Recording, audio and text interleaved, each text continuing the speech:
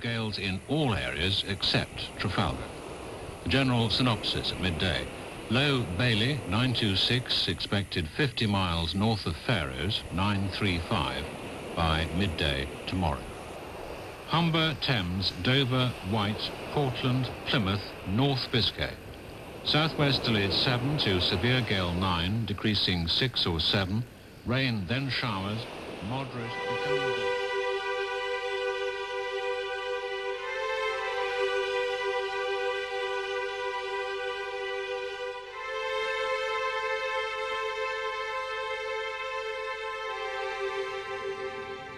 The wind dies down, the storm passes, and once more the breakwater has protected Plymouth Sound against the southerly gales which threaten shipping with loss and destruction. But it wasn't always so. In 1690, the Admiralty decided to make Plymouth its major base in the southwest, and from then on the volume of shipping increased dramatically, and sadly, so did the shipwrecks. Unprotected from those southerly gales, ship after ship was driven across the Sound to be wrecked upon the rocky shore. The loss of life was appalling, and hardly a winter's month went by without the Sound being littered with the shattered timbers of yet another shipwreck. In 1804, on one day alone, 10 ships were wrecked here in the Catwater, and the regularity of such occurrences began to arouse public feeling. Lord Howe, the Admiral of the fleet, said that if nothing was done to protect the anchorage, Plymouth would become the graveyard of the Royal Navy. By 1806, the war against France was placing Britain in a desperate position. The Battle of Austerlitz had confirmed Napoleon's power in Europe, and only the Royal Navy's wooden walls stood between the French and utter defeat. England's main asset in the fight was her Channel fleet, but without a suitable harbour it was doomed to destruction, and England to possible invasion. The stakes could not have been higher. Only a breakwater could turn Plymouth Sound into a harbour safe from the prevailing southerly gales. The scale of the enterprise was staggering, and the cost estimates of £1.5 million was, for those days, colossal. But the French were knocking on the door, and even if the newspapers of the day were dreaming up ever more fanciful invasion theories, the threat was real enough. After years of dithering, the politicians finally commissioned the building of the breakwater, funded from the naval estimates. So big was this project for its time that it became universally known as the Great National Undertaking. The man the Admiralty chose to design this most important work was John Rennie, a remarkable man by any standards.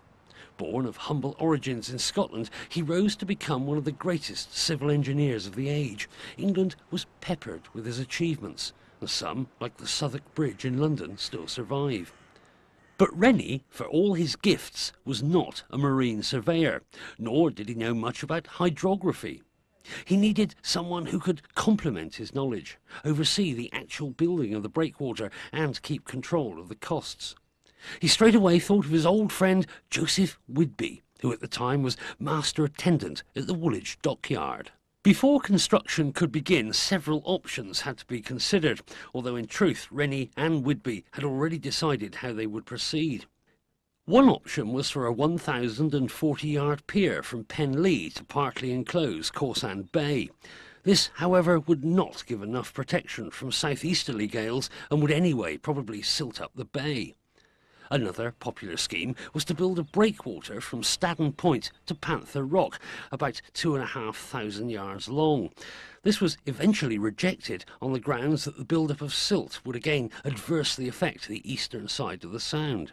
There was even a suggestion for building a causeway link between Mount Edgecombe and Drake's Island and pushing a cut through Devil's Point into the Hamows. In the event, Rennie, not unnaturally, rejected all of these schemes in favour of his own, which was to build a 1,700-yard freestanding breakwater astride the centre of the Sound.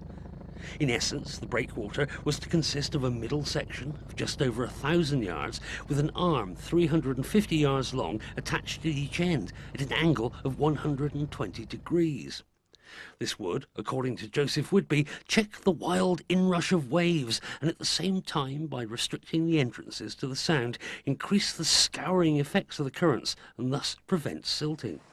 Although there was to be another 6 years of bickering, Parliament finally voted the money through, and in August 1812 a massive foundation stone was laid on Shovel Rock. The building of the Breakwater had finally begun.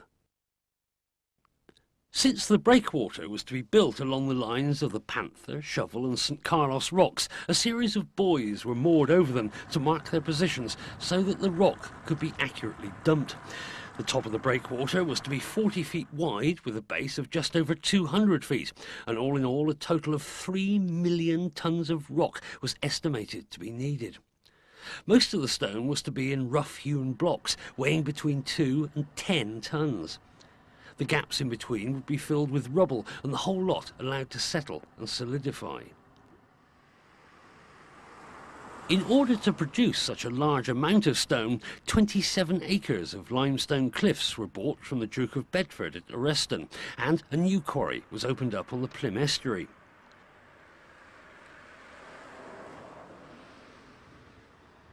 Now the site is an industrial estate, but in those days the large boulders were hauled down to the water's edge on railway trucks pulled by horses. For the men who worked in the quarry, the task must have seemed endless and the work back-breaking. Some of the original quays are still in use, but most of the old buildings lie derelict and the railway lines have long since disappeared. Once at the quayside, the trucks were lifted bodily onto barges fitted with the same gauge railway lines, and then they proceeded, as directed, to the various buoys that marked the Breakwater site and anchored. The next bit was really very clever. Each loaded truck was pulled in its turn up an inclined railway line already fixed to the barge, and then the load was tilted into the sea. Later, as the Breakwater rose higher, the barges landed the blocks using a more conventional gantry. The whole operation was speedy and cheap to perform, and Rennie estimated that it would cost less than 10 shillings per ton to quarry, transport and drop into position. That's only 50 pence in today's money, and even allowing for inflation, you'd be hard-pressed to beat that.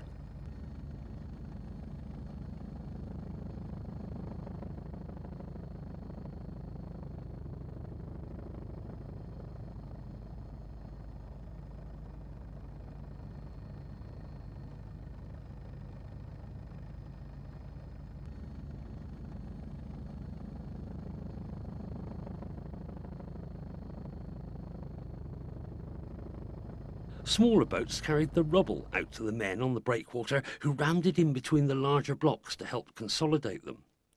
By the end of the year, over 50,000 tons of rock had been sunk, and by March 1813, the first parts of the Breakwater were showing above the water.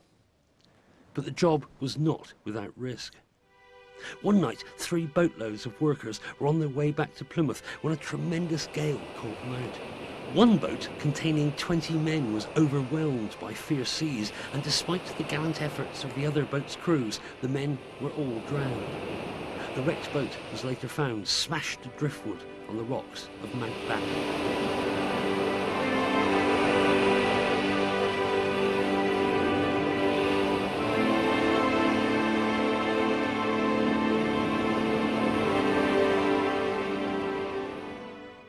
By 1815, the top of the Breakwater had been raised by another 10 feet. Well over 1,100 yards were now showing above the water and giving some measure of protection to the assembled shipping. Whilst this was an occasion for congratulations, unforeseen problems lay ahead for Rennie and Whitby. In the original design, the seaward side of the slope had been set at 1 in 3. Rennie thought that the base should be wider, giving a gradient of 1 in 5. But Whitby liked the steeper slope, and so did the Admiralty, because it would be cheaper. A violent storm in 1817 washed away huge amounts of rock and reduced the seaward slope to 1 in 5. Rennie was all for letting the sea have its way, but Whitby and the Admiralty prevailed, and an enormous amount of work was done to reinstate the original gradient. It was all to be for nothing. This was one of the few serious disagreements that their partnership suffered, which was a shame, because by October 1821, at the age of 60, Rennie was dead. He was given a hero's funeral and interred with reverence in the crypt of St. Paul's Cathedral in London. If he had hung on another 3 years, he would have seen his ideas vindicated. In 1824, a savage hurricane hit Plymouth. 24 ships were torn from their moorings and driven ashore, and the breakwater was flattened by seas that had risen 9 feet above their normal levels. Hundreds of thousands of tons of rock had been flung over the breakwater from the seaward side, and when the storm abated, it was found the original gradient of 1 in 5 had been restored. Rennie had been right all along, and Joseph Whitby and the Admiralty bowed to the superior forces of nature. To prevent any further movement, the seaward side of the breakwater was strengthened with granite blocks, dovetailed to fit one against the other. They were then cemented and bolted into place, the bolts being held firm by molten lead being poured into the bolt holes. More rubble was then dumped to fill in any gaps, and by 1830 the whole structure had solidified into an immovable mass.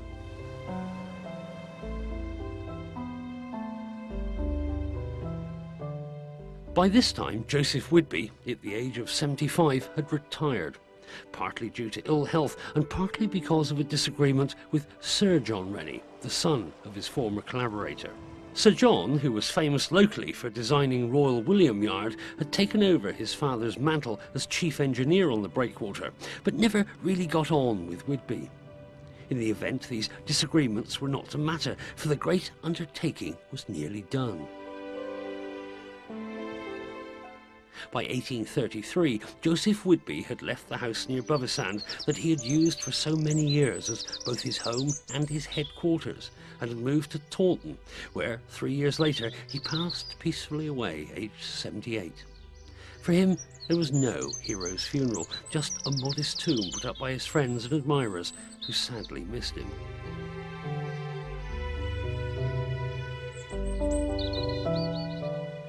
In 1840, the surface of the breakwater, being the most exposed, was paved over with granite so that it gave almost no resistance to the waves, and by 1841 it was officially completed, having taken nearly 30 years in the making. But it still needed rocks added regularly to keep it solid, and by 1847 nearly 4 million tons of rock had been used in its construction. As soon as the breakwater rose above sea level, it afforded a substantial measure of protection for shipping already in the Sound, but became a lethal obstruction to any ship trying to get in, especially at night or in fog. As the shipping losses mounted, the outraged merchants demanded a proper lighthouse to be built to replace an unsatisfactory lightship which had been on station at the western end since 1813. Rennie and Whitby both submitted designs, but Trinity House wanted their own, and in the end their 2 engineers, Burgess and Walker, designed a lighthouse which was 32 feet in diameter with a total height to the weather vane of 78 feet and 3 inches. The first stone was laid in February 1841, and the lighthouse, built of fine white granite quarried at Parr in Cornwall, was completed in November 1843. The lighthouse has 5 floors and is entered by a flight of granite steps. The entrance floor used to be the coal storeroom, and it has a well underneath, 8 feet deep, which used to contain the rainwater collected from the roof. On the rare occasions that this ran out, fresh water was for some reason brought all the way from Falmouth. The next floor was the oil store containing the fuel for the lamp, and above that, connected by a winding granite staircase, is the living and dining area.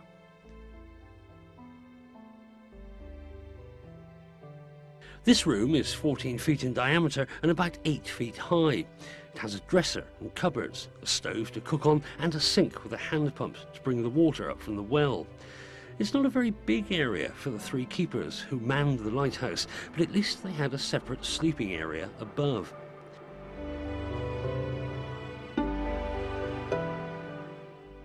Here were the bunks, all curved to fit the shape of the room.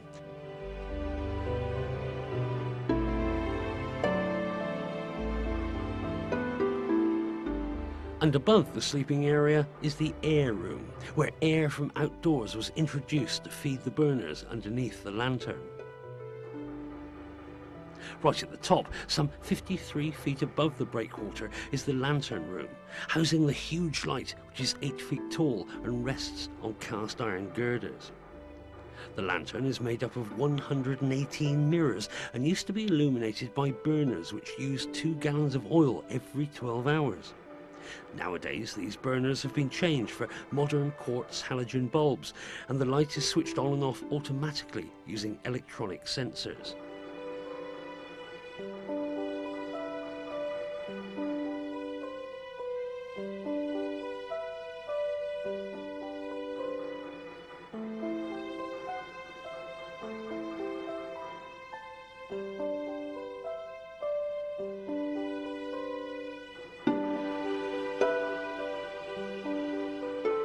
Outside, supported by a bracket, is a large bell which was struck mechanically in foggy weather and regulated by a clockwork mechanism to strike a certain number of times per minute. The bell had something of a well-travelled past. If you look closely, you'll see an inscription written in French and an impression of a beaver. The inscription shows that the bell was made in 1863 by the Whitechapel Bell Foundry in London and was designed to complement a peal of bells at the Notre Dame Cathedral in Montreal, Canada. However, when the bell arrived, it was found to be out of tune with the other bells, and so it was sent back to London. Eventually, the bell found its way onto the Breakwater in 1880, no doubt bought at a bargain price, and has been sounding the alarm ever since. So what was it like to serve as a keeper on the Breakwater light? David Ball did just that. At 22, he was a supernumerary keeper and did a tour on the Breakwater in 1953. He well remembers the living conditions. I never remember being cold. Damp, as I remember the bottom end of the lighthouse, the entrance was nearly always wet and damp.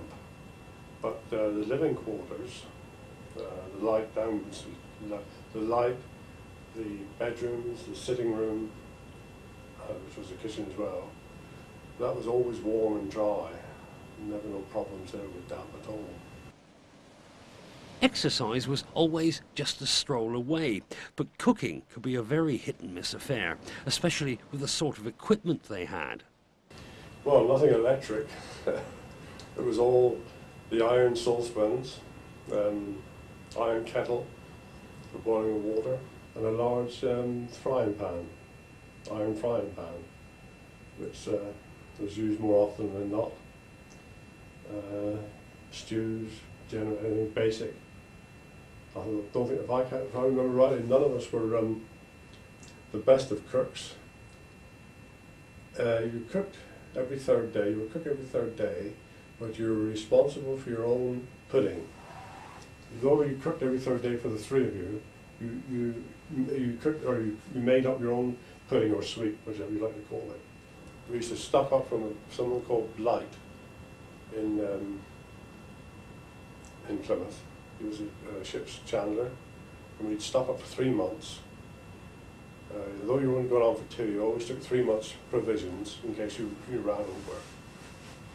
And then what was left, and if it was sound, the tins were unopened or the packets were unopened, he would reimburse you for when you came ashore. And you paid when you came ashore for what you'd used. And of course you had to take flour, because you made your own bread. You had to take all the yeast and flour and all that sort of thing for making bread.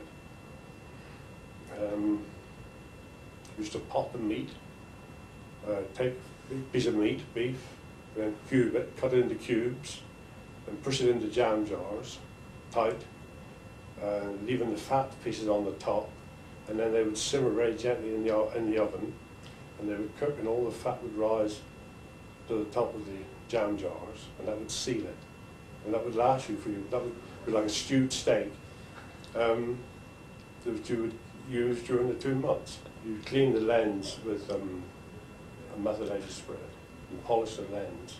That would be on your tour of duty every third day. So it was continuous. Every man that came on, it was continuous. Cleaning the light, all the brass that was shiny.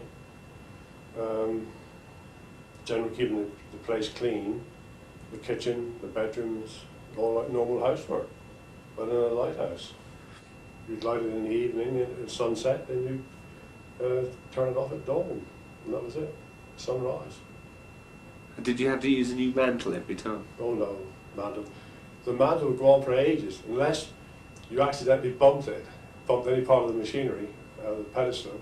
Of course, that would shake, it would go into dust. Then you just tie a new mantle on. But I remember the mantles, they were lovely, like a silk, pinky white silk. You tied them on, and you got to shape them up rough. You could touch them then. You could touch them and take them to a rough shape, and then when you lit it, it would balloon out to its proper shape. But you don't touch it after that. You know, it would just disintegrate, go with dust. The keeper's spiritual needs were not neglected. Right from the start, the mission to seamen used to land a chaplain, and later services were held about once a fortnight. Jack Easton used to bring them out in his boat, the Glenda Joy. He also used to do a voluntary weekly run out to the lighthouse to bring newspapers, milk, and any extras that the keepers had asked for. In 10 years, he hardly ever let them down, and his efforts were much appreciated. If it was rough, visitors had to be rowed in by dinghy, but this didn't stop them turning up, especially if they could bring their dogs. Mind you, they had to be suitably dressed. Although it had always been the intention to build another lighthouse at the eastern end of the breakwater, when it came to it, the authorities got cold feet at the expense, and so, for economy's sake, it was decided to build a beacon instead. This was to consist of a metal globe 6 feet in diameter, mounted on a pole so as to be 20 feet above the high water mark. The whole was set on top of a circular pile of granite steps. The beacon, not difficult to construct, was started in 1845 and completed in the same year. The idea of it was that anyone shipwrecked at that end of the breakwater in rough seas wouldn't be able to reach the safety of the lighthouse. So, to save themselves from being swept out to sea, they were supposed to climb the steep granite steps and then shin up the pole to shelter in the metal globe, which was supposed to take about 6 people. Of course, in those days there wasn't the benefit of all these ladders, and the shipwrecked mariner would have had to hang on to these small brass handholds whilst the sea tried to pluck him off. It's not hard to see why hardly anyone used it. On a day such as this, it would be frightening enough, but at night, in a full-blown storm, you'd have to be really desperate.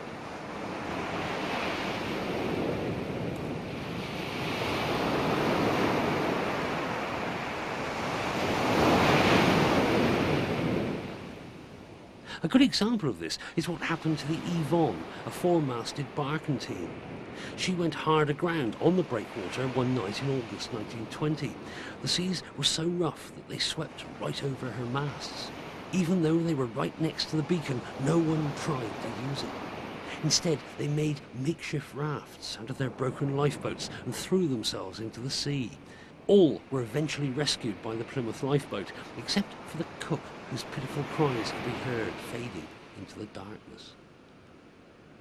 The beacon marks what can be a difficult entrance to the safety of the Sound.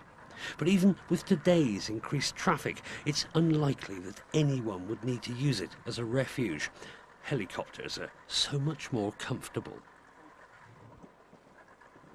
Nowadays, the public are not allowed on the breakwater, but before this restriction, it was a very popular place for sightseeing and general promenading. Boats like these, offering trips at 6 a time, would land at the small iron pier or on one of the stone moles. Passengers would scramble excitedly onto the breakwater and roam around, picking up seashells, taking the sea air, or generally marvelling at the impressive structure. Later, as bathing became more popular, the breakwater, with its easy access, became a favourite place for picnics. So famous did the breakwater become that in the summer of 1833, Princess Alexandria, soon to become Queen Victoria, came to view the spectacle with her mother, the Duchess of Kent. Far from being the grumpy woman of later years, the young princess so charmed and delighted everyone that a commemorative stone was placed on the breakwater to mark her visit. Ironically, probably Plymouth's most famous visitor, Napoleon, never set foot on the breakwater at all, but viewed it from the deck of HMS Bellerophon, which was carrying him away to exile in St Helena.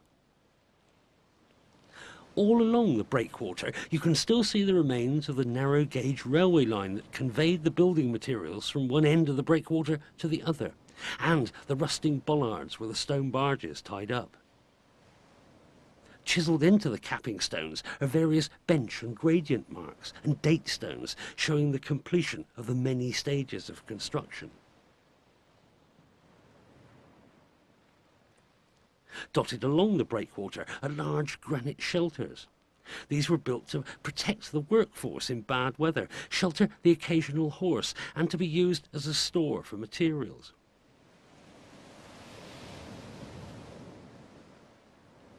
There were also 2 small gun emplacements built during the war years, but they were too exposed to be effective and were never used. All along the seaward side of the breakwater are huge blocks of concrete, some weighing over 100 tons. These have been dropped over the years to stop the sea eroding the base of the structure.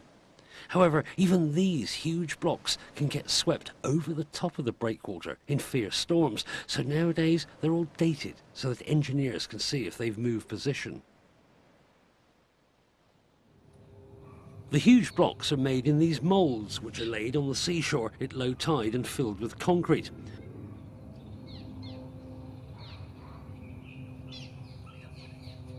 When a block is needed to be shipped out to the breakwater, it's slung underneath this special lifting barge and towed out on a spring high tide.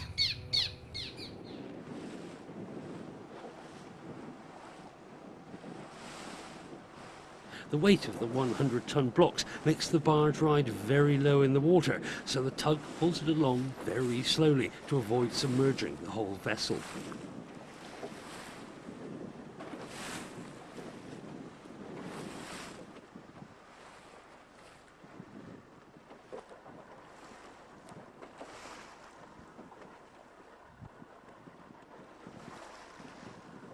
Once the barge reaches the area where it's to drop the block, it's manoeuvred into position using inflatable boats. This calls for some skill and not a little nerve from boat crews as they push and prod the ungainly barge towards its position.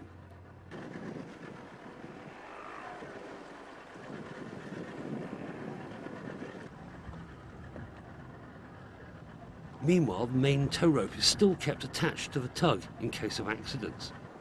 As the barge gets closer, it's lined up on its marker poles, and as it nears the final position, the release gear is made ready, and there she goes.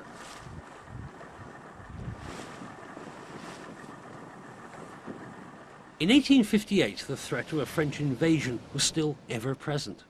With the launching of the first screw-driven armoured ship, La Gloire, the French could theoretically bombard our defences at will, and because they didn't have to rely on the wind or tide, they could sail right into the dockyard and cause havoc. The populace became so alarmed that the Prime Minister, Lord Palmerston, set up a royal commission to look into the defences of the United Kingdom. Plymouth was deemed to need at least 10 batteries for coastal defence, and up to 20 forts alone to protect the dockyard. These forts would stretch in a ring from Staden Point to Whitsands Bay, and the Breakwater fort was to be built to plug the gap between Picklecombe Fort and Bovisand.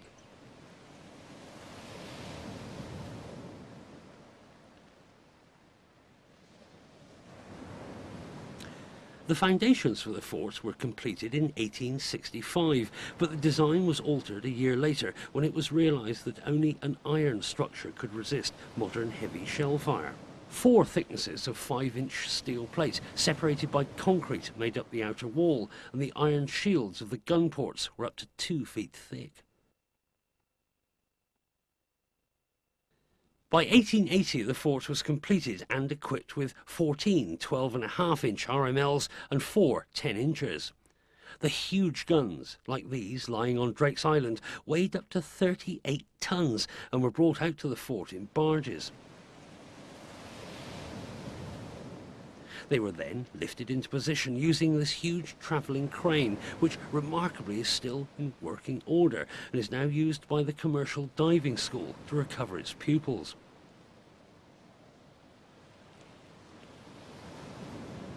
The massive shells, weighing well over 800 pounds, were brought up from the magazine by hydraulic lifts, and when the guns were fired inside the iron casemate, the noise must have been deafening. To get a better idea of what it was like for the men who fired these guns, you can visit Crown Hill Fort. This is an original Palmerston fort and one of the chain which protected the dockyard. The fort was in use right up to 1986, and then the Landmark Trust took it over with the intention of completely restoring it.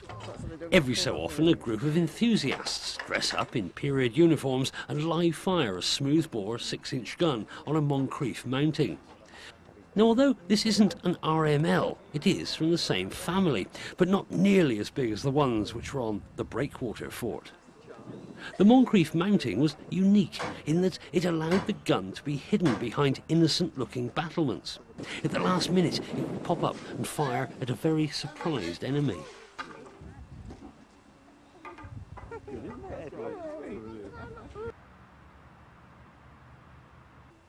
Once the gun was aimed and made ready, it was fired by one of the crew pulling on this lanyard.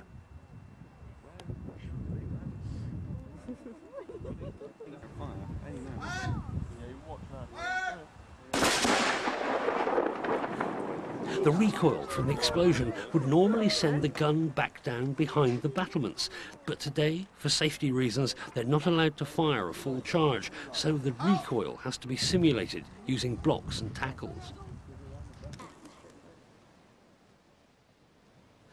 Back on the Breakwater fort, access to the magazine area is down a spiral staircase.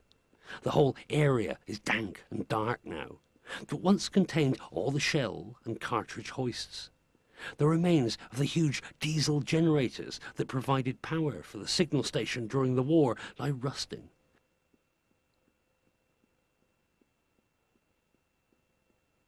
And somewhere in the dark lies the remains of a once bustling operations room. Below those levels are the coal store and old freshwater tanks, now all flooded. In the 1890s, the fort was painted in a black and yellow checker pattern, the remains of which can still be seen today. The object of this was to obscure the gun ports and so confuse the enemy. But armaments technology had moved on so rapidly that by the time the forts were all built, they were obsolete and so became known as Palmerston's Follies.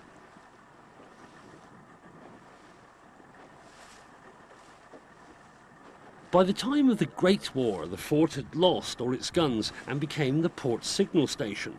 In 1936, it was also used as an anti-aircraft training school with the guns mounted on the roof. In the early 60s, it had become so dilapidated that it was closed down, and the signal station moved to the long room. Today, although some of the fort is used as a training area for divers, most of it just rots gently away, waiting for somebody with a bit of vision and a lot of money to restore it to its former historical glory. With the Breakwater now protecting Plymouth Sound, the port became exceedingly busy and prosperous. The Navy had made Plymouth its biggest dockyard in the southwest, and as the fleet increased, they became very busy building their own warships. This was just as well because as the century turned, war clouds once again started to gather. As ship traffic increased even more, the Breakwater started to become a formidable obstacle to any ship's captain who was careless in his approach, especially at night. In 1913, this hopper barge en route from Cadiz ran up onto the Breakwater at high tide and became a total loss.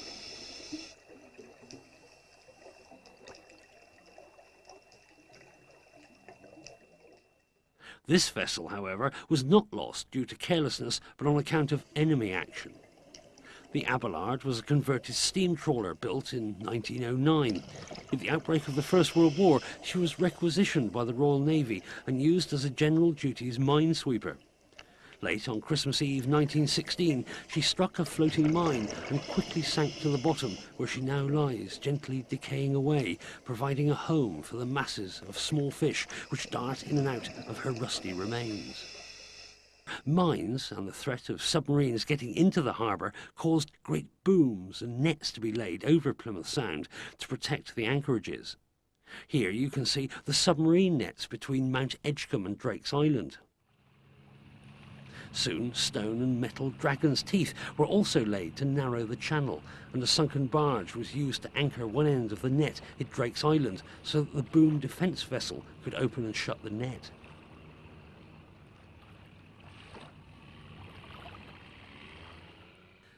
You'd think that salvage vessels would have more sense than to go aground, but in 1947 the Admiralty lifting vessel Freya went to salvage the remains of a motor launch and nearly became a complete write-off herself. Heavy seas had dislodged her holding anchors and thrown her onto the rocks. The 14 crew got off safely and the vessel was refloated on the next high tide.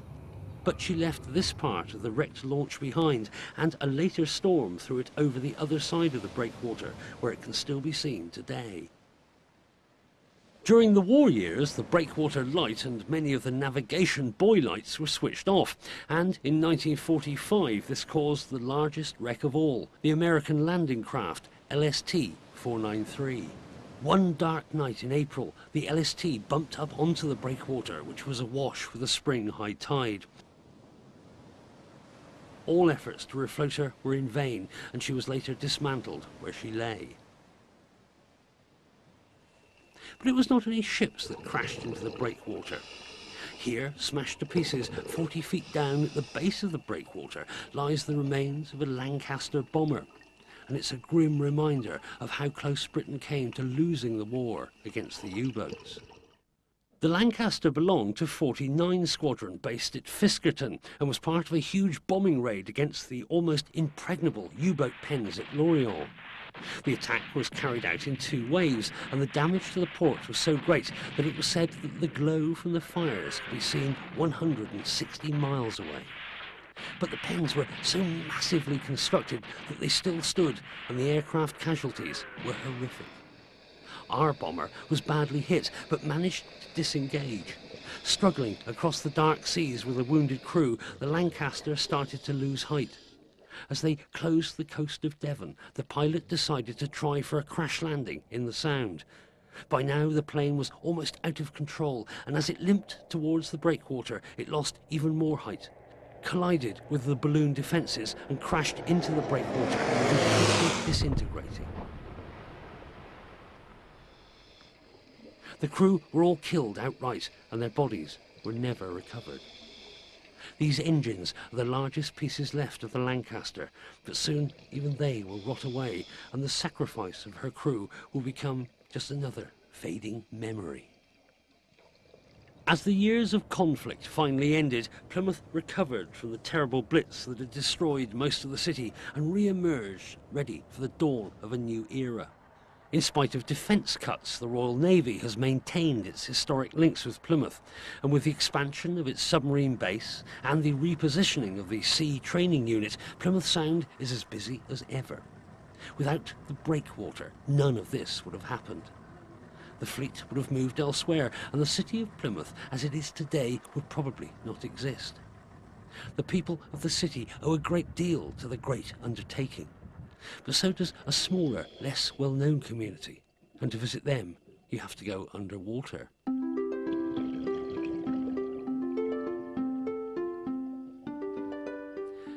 If you throw over 4 million tons of rock into the ocean and then sprinkle it with a few shipwrecks, what you have besides a breakwater is a man-made reef. Plants and fish are quick to colonise such ideal surroundings, and soon a veritable underwater garden springs into being. Close to the surface, the jumble of rocks make picturesque gullies which are covered with colourful seaweeds and anemones.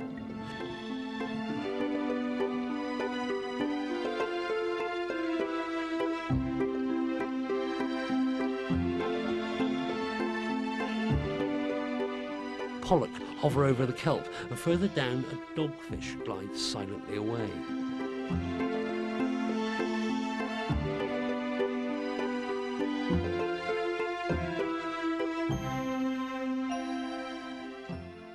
A wrasse poking through the seaweed looking for food startles a large cuttlefish.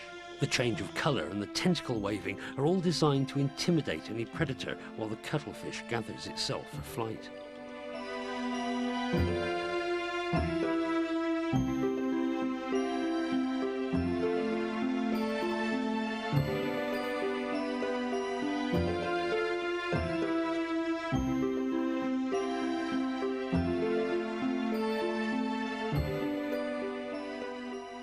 Lying on the sand at the bottom of the breakwater are the remains of all those shipwrecks.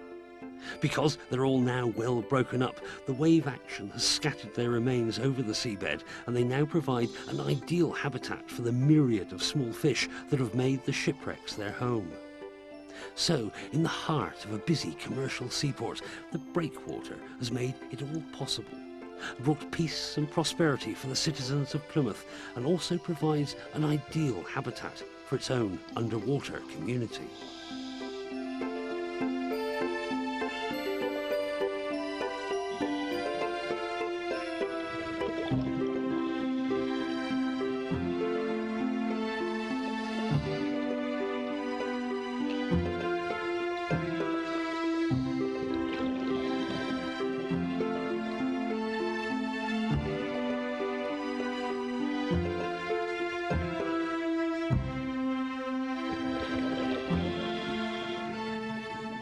In an age where the environment is at the top of everyone's agenda, this is a marvellous bonus, unforeseen at the time of building.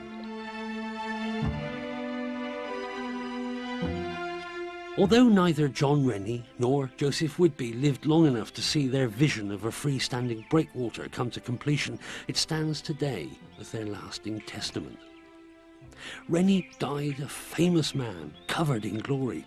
But Joseph Whitby, long thought of as the forgotten man in this great undertaking, had to wait many more years to be fully recognised for his contribution.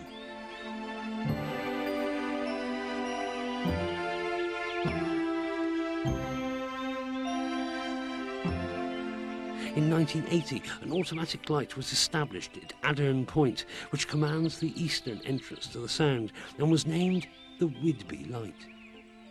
Now Joseph Whitby will know that in spirit he can still watch over the great anchorage of Plymouth Sound, and that his guiding light will beam out in the darkness to guide all mariners safely home.